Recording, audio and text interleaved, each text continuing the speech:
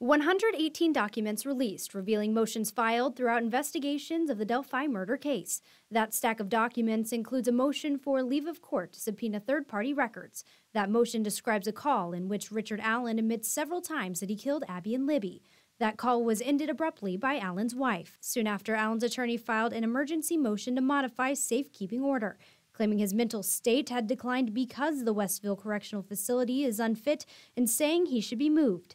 The defense has even said his treatment there is unconstitutional. Allen's attorney says his mental capacity has declined to the point he can't help with his defense.